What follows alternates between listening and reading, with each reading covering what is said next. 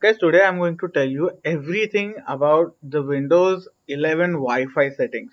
So let's start. The first thing you have to do is open up settings. To open up settings, you just have to go to the search bar right here, or if you want to go, you can just open start, and if you have it pinned here, you can do that, or you can just type in settings right here. As you can see, settings has come up. Click enter, or you can just open it, and here you can see the home screen of settings looks something like this. So in the sidebar, we have home, system, Bluetooth and devices, network and internet personalization, and so on, right? So here you have network and internet. We have to click on that. And here you can see the first glimpse of it is what Wi-Fi are you connected to and the properties of that Wi-Fi. And you can also see the frequency of which the Wi-Fi is connected to. So you have 2.4 gigahertz or 5 gigahertz. So currently I'm connected to a 5 gigahertz network. With this network, you also have the data usage. So I have just connected to this Wi-Fi recently. So I have barely used anything right here. In the first line, you have the Wi-Fi option, right? You can just toggle it on or off right here. So if you click on it, so in the first line, again, you can see there is a Wi-Fi toggle here, right here. So you can click on and off on there easily. Below that, it will say whatever your Wi-Fi name is and then properties. Also, it will show you how it is connected and secured. So if it's connected but not secured, so like if it doesn't have a good password or if it is an open network, it will show right here. Let's click on this.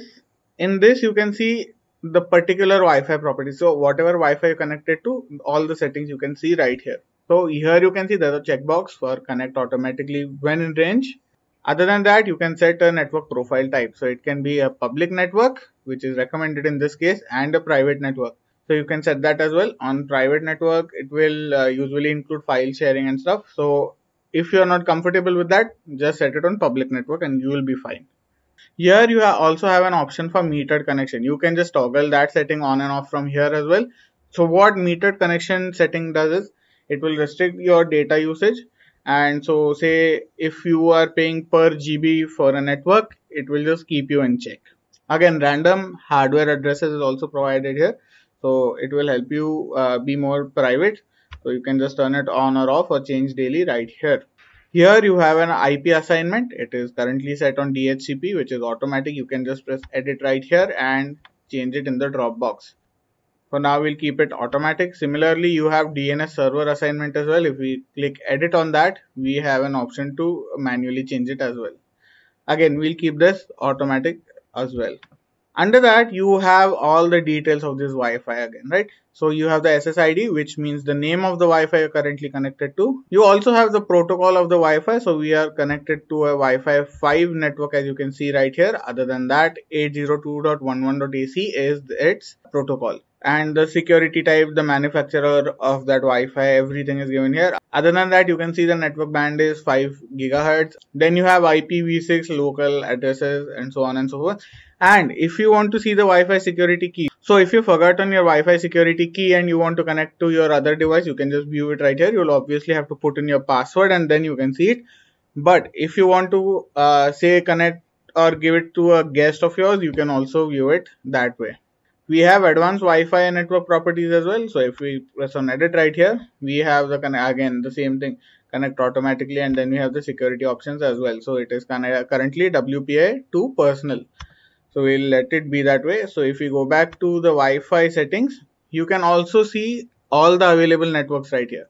So if you click on that, you can see all the networks that are available near me. So in my proximity, currently, according to their range, obviously they are listed. So the one with the highest range will be on the top and followed by the rest. You also have an option to manage known networks. So if we click on that, I can forget or edit all the Wi-Fi options right here. So again, so we are currently connected to this one. So say I want to go to this, I can also change settings while I'm not connected to it.